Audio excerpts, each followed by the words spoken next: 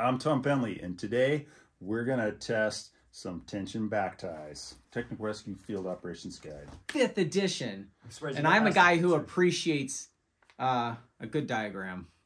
Do you make all these yourself? I make those diagrams. I'm revising that one right now. We care a lot about having solid anchors, and we also want to be light and we want to be efficient. So we're testing some of the components that, in theory, we think are strong enough, but we want to be sure. Sterling PowerCord is 5.9 millimeters, very low stretch nylon over Technora, and the advantage is it weighs like 3 pounds for a 50-meter piece of it, and it's super versatile for rigging and gives you really rigid anchor points for rigging, because a lot of our other anchoring material actually is kind of stretchy. So it's nice to have something really solid. Like, this is obviously a rescue context, but this technique is actually really helpful if you're trying to reinforce an anchor that you're building for any of the other sports we cover. So this is actually very, very helpful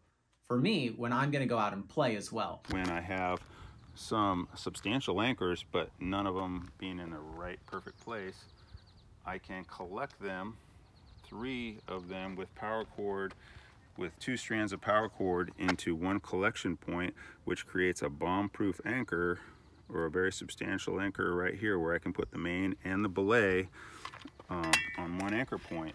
Very low stretch. This isn't going to move at all. And I just have one double strand going forward to a opposition anchor out near the edge. And I have a nice safe work zone right here. I might have some kind of high directional there, or we're doing a low directional edge transition, but this allows me to have my main and belay in a really convenient spot, really easy to work with right here. What we're going to do is test it on our bollards first that we have, so we can show that this particular rope is breaking at that number, because this is what, 5 years old?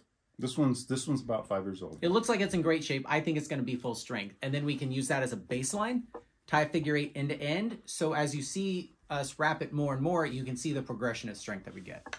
You want to break stuff now? Yeah, let's break it. Okay, so we cloved it off so we can test it on our bollard. It's wrapped 4 times. Wow! Pretty good for a 5-year-old rope. That's pretty close to full strength. It's supposed to be 19.8. Yeah, feel that. It's not moving. Yeah, that's bound. But it's usually you can pull the sheath out. The sheath is not bound to the core. It's well, just I made it bound to the core. We bounded it. Now, if you were worried about heat and abrasion, you would put the Technora on the outside of the rope and the nylon on the inside, which is the VT press. I think it's right here is the video? Maybe.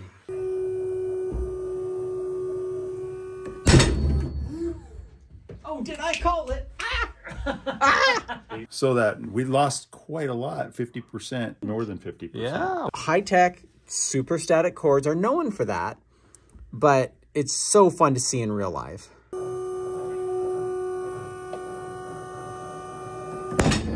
So I stretched out 100 feet of PowerCord, which is 5.9, and put it to an anchor and put a little pulley system on it, put pre-tension 20 pounds, and at 600 pounds, this, with 100 feet, it stretches 15 inches. Then we took ½ inch. At 600 pounds, it's 54 inches. Wow. Yeah, it's like so much, so different. So this is so low stretch. On the bollards was impressive. Impressive. Good. Really impressive. Not. So the pinching action is a big deal here. So for this tie back, I'm going to start with a figure 8 on a bite. We're going to do just a double strand tie back. I'm going to come back up here. I'll do a round turn. It helps as a progress capture to help me kind of tension this up. Tie a ½ hitch on a bite. And then... And you only wrap that around the loads. I'm only wrapping it around the load side. You could do both, but Sterling did some testing on that, and they said this is a stronger. I'm going to do 2 ½ hitches. 2 ½ hitches on a bite makes a clove hitch, basically. And then I'm going to clip that bite in, just as sort of as a A little bit extra. This is a fully closed system. That makes sense. 14.7 is better than I thought it was going to be, so I was expecting it to be a lower number. Your expectations are really low after. We'll do 3 of those, and then we'll see how a 3-legged strand does. What was going on here? It got tight. Was that 1 or 2? No, that was 2 half hitches. It was 2 half hitches, and it slipped down, and that bite came on tight on the rope. So putting that bite in there is probably a good thing. Okay, so we're tying this figure in a bite, comes around back to the main carabiner with a round turn. I'm pulling it tight. I'm giving it a pinch to hold it, and I'm going to take a half hitch. And then going in the same direction, another half hitch. And making sure that I dress it tight. Pull every strand. Now I'm going to take that bite. Yeah. Clip it in. See if that gets tight. Maybe I did the last one wrong. Human error-wise, it's good to have the bite in there. It got tight, but I don't think it was... It didn't do the same thing. Didn't but do it the same also thing. broke at 15. Here's the triple back tie.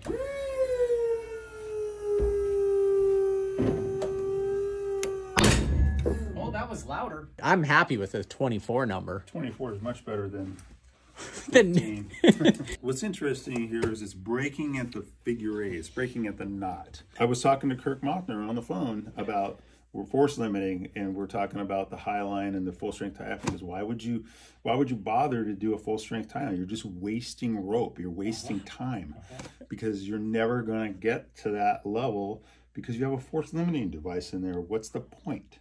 And so we get so drilled in on what we've been taught, we can't get out of the lane of that. So broken this knot. This is what's inside. Instantly gone, right? I love this.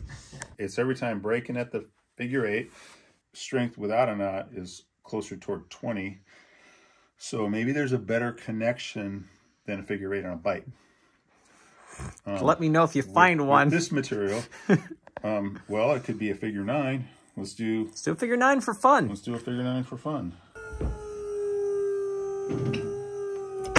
It was lowest. And where did it break? It broke at the figure 9, so that didn't help. All right, well, we know now that there's no advantage to tying a figure 9 with Technora. So the next one is a triple tie back with a bowline on a bite as a terminating knot here. They're getting worse, you guys. Oh, no. I think bowlines in general, no matter which bowline you tie, is going to be the weakest. Based on all the literature. Now we're going to do a double tie back on a 1/2 inch rope, figure 8 on this side, and the same thing going on this side.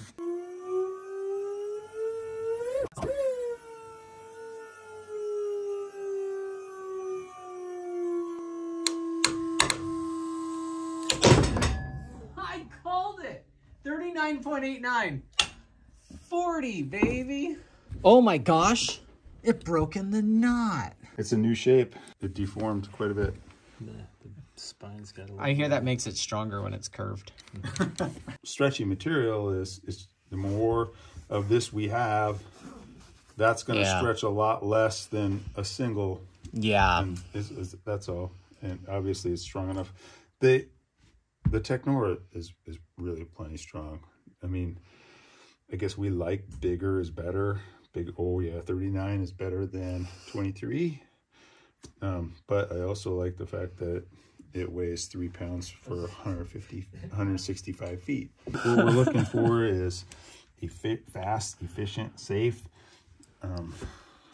And so how do we get there consistently? Here's some brand new Sterling PowerCord in an 8-to-8 just to see if we're getting similar results. Almost 9. The 3-strand one. We'll jump straight to that. Yeah. Don't want to use up too much of this. Yeah, it's because it's nice. It's my brand new one.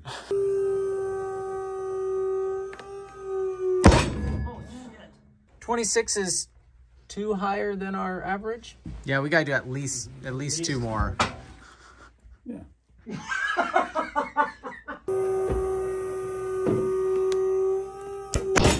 Broke it 24. 24.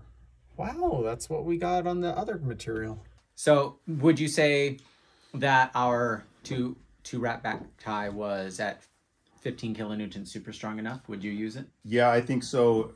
What it comes down to when you're rigging anchors, especially in the backcountry, is it's hard to guess how much material you're going to need. And so sometimes you only have enough of this to make one leg. Sometimes you have enough to make two. Sometimes you have enough to make three to make a functional anchor. Because sometimes it's, like you said, like 100 feet back. It can be, or, you know, any amount of distance. You want to get a good work zone. You want your master point anchor to be in a point of function where it's safe to work and efficient to work. And sometimes your anchors are going to be pretty far back from the edge and spread out. So you make a multi-point master point anchor.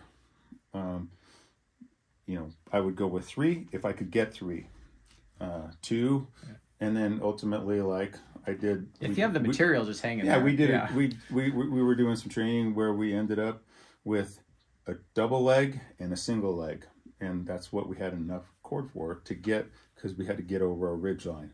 Well, you can see how strengths add up as you do the wraps, which sounds obvious, unless I guess you don't know that. Let me know if you are not in the rope rescue world and found this interesting, so I know whether or not to try to cross-pollinate as much as possible.